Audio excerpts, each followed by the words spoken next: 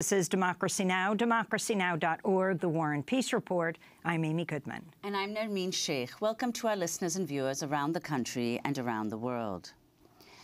British Prime Minister Theresa May has vowed a sweeping review of the nation's counter-terrorism strategy, declaring enough is enough following a terror attack in London Saturday that left 7 dead and dozens injured.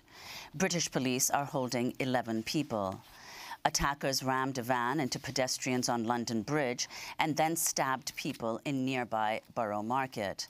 The 3 attackers were shot dead by the police. This is a witness to the attack. It was fear on the streets of London, basically. I've not experienced that before. I've been there for 12 odd years, basically. That I've never seen that kind of fear, especially on a night out. And it was horrific to be involved in that kind of situation. This is the 3rd terror attack in the UK in 3 months, following the car and knife attack on Westminster Bridge in March, in which 5 people were killed, and the Manchester bombing less than 2 weeks ago, in which 22 people were killed. The Islamic State has claimed responsibility for all 3 of the attacks. Britain's national elections are scheduled this Thursday. The Conservative Party and the opposition Labour Party temporarily suspended campaigning for the parliamentary elections out of respect for the victims, while the right-wing UK Independence Party said it would continue holding campaign events. During an interview this morning, Prime Minister May chaired a meeting of the government's Emergency Committee, COBRA, with intelligence and security chiefs and said response to the attacks is ongoing. JTAC, that's the Independent Joint Terrorism Analysis Centre, have confirmed that the national threat level remains at severe. That means that a terrorist attack is highly likely. The police have reported that they have put additional security measures in place to protect the public and provide reassurance. And this includes additional security measures at a number of bridges in London. The police are working hard to establish the identity of all of those who were tragically killed or injured in the event on Saturday night. But it is now clear that, sadly, victims came from a number of nationalities. This was an attack on London and the United Kingdom, but it was also an attack on the free world. Prime Minister Theresa May vowed Sunday to conduct a sweeping review of Britain's counter-terrorism strategy, saying enough is enough. London's Mayor Sadiq Khan also spoke out after the attack. Well, there aren't words to describe the grief and anger that our city will be feeling today. I'm appalled and furious that these cowardly terrorists would deliberately target innocent Londoners and bystanders enjoying their Saturday night. There can be no justification for the acts of these terrorists, and I'm quite clear that we will never let them win, nor will we allow them to cower our city or Londoners. Londoners will see an increased police presence today and over the course of the next few days. No reason to be alarmed. One of the things the police and all of us need to do is make sure we're as safe as we possibly can be. I'm reassured that we are one of the safest global cities in the world, if not the safest global city in the world. But we always evolve and review ways to make sure that we remain as safe as we possibly can. Sadiq Khan is London's first Muslim mayor. Following his remarks, President Donald Trump took to Twitter to imply the mayor had played down the severity of the attack, tweeting, quote, "At least 7 dead and 48 wounded in terror attack, and Mayor of London says there's no reason to be alarmed."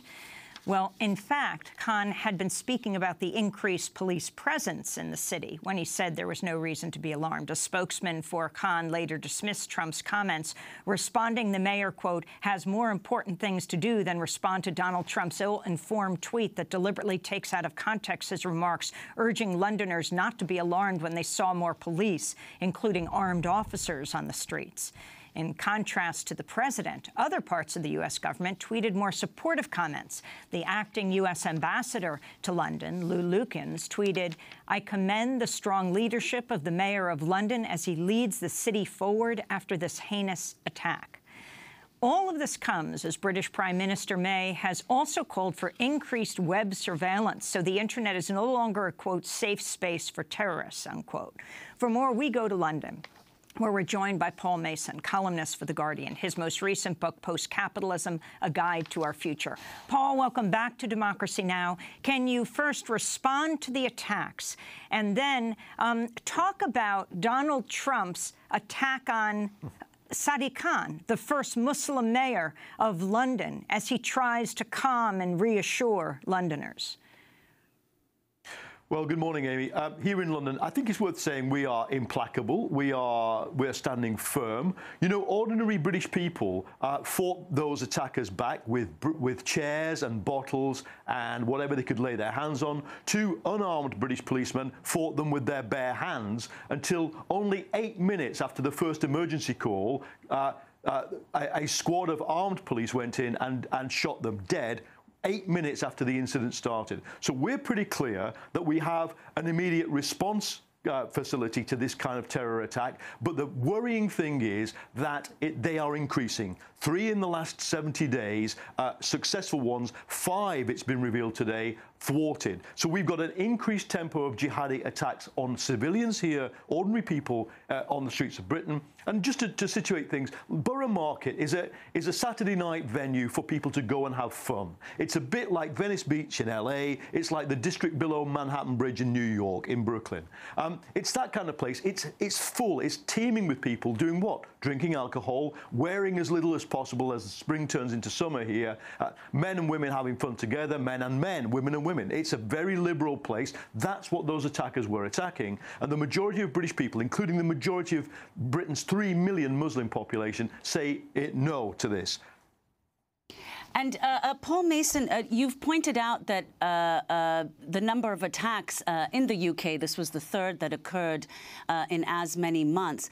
What do you think accounts for the fact that ISIS is stepping up its campaign there? Well, we don't know. We don't see all the intelligence. But my hunch is this. My hunch is that that many Islamist militants and radicals across the world have been inspired by the caliphate of ISIS. That is, the semi-state they set up between Mosul and Raqqa in Syria. Now, the end of that state is soon to come. That's becoming pretty clear.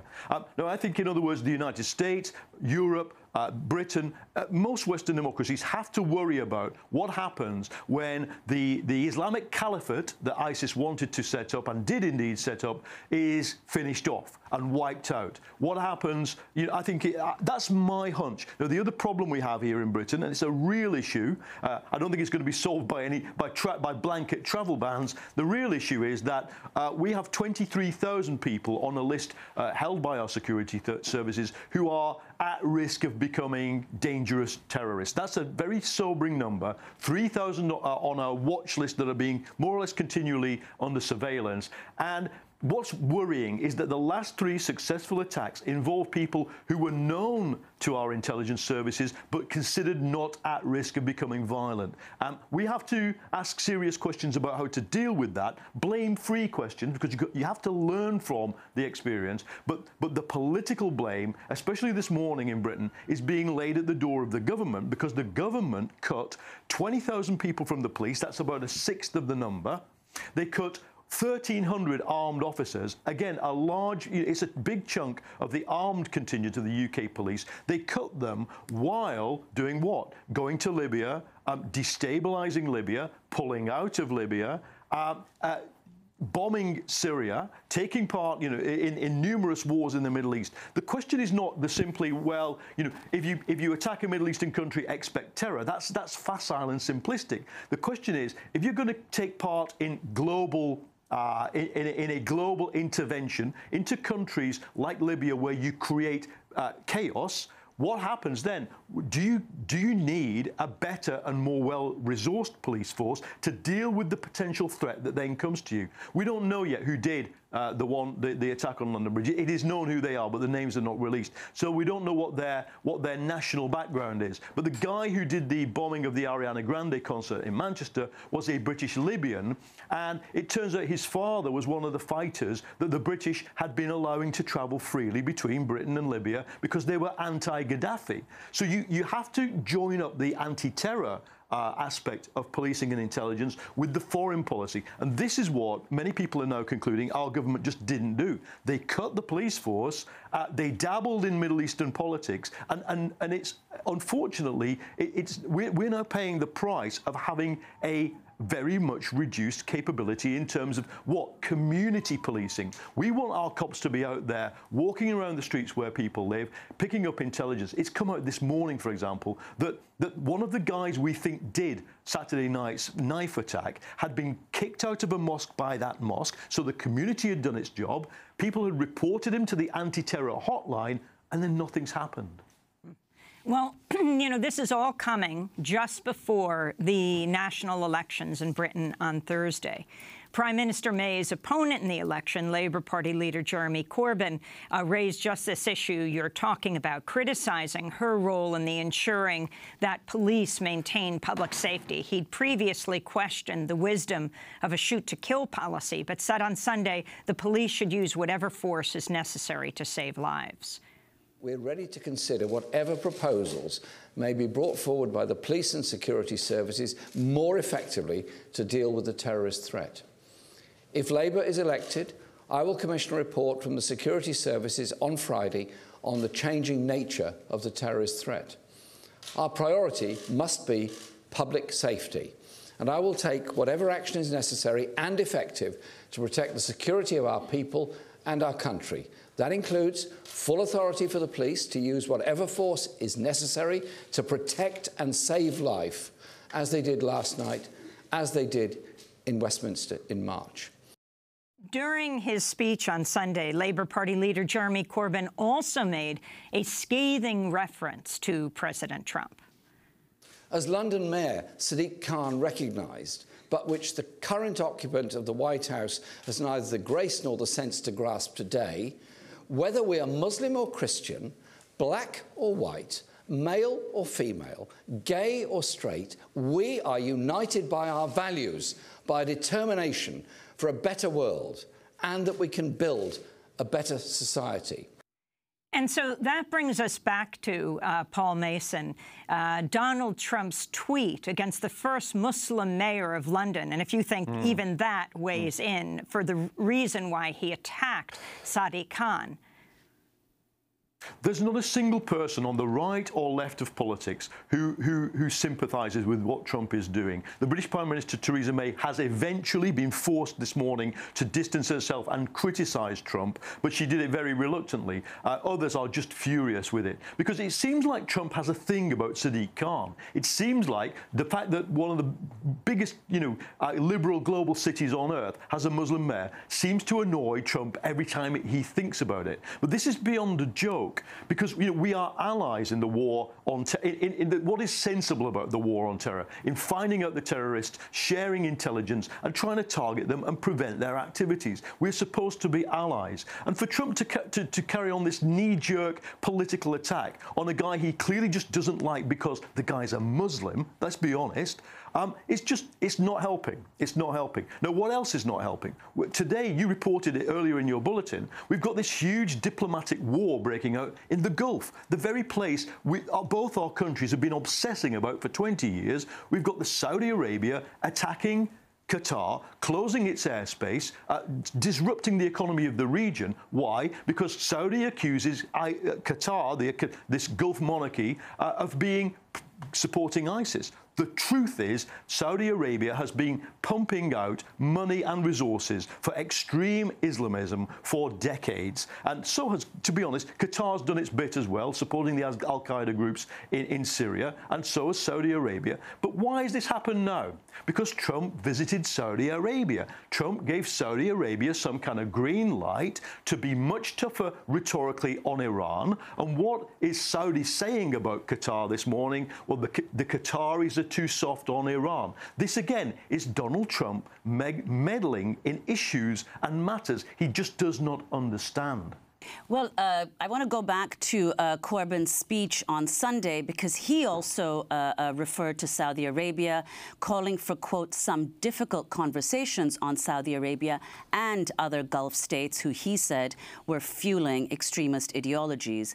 He also accused the UK government, the May government, of, quote, suppressing a report into the foreign funding of extremist groups. We do need to have some difficult conversations, starting with Saudi Arabia and other Gulf states who have funded and fueled extremist ideology. It's no good Theresa May suppressing a report into the foreign funding of extremist groups. We have to get serious about cutting off their funding to these terror networks, including ISIS here and in the Middle East. So that's Jeremy Corbyn speaking, a Labour leader speaking a Sunday night. Now, the elections are just in a matter of days on Thursday. So can you talk about what impact you think this attack will have, if any, on the election, and also explain what this report is that Corbyn says the May government is suppressing? Yeah. Well, we're all trying not to politicise it. There are lessons to be learned from this attack that are just the technological and operational lessons of how you prevent and deter terrorism.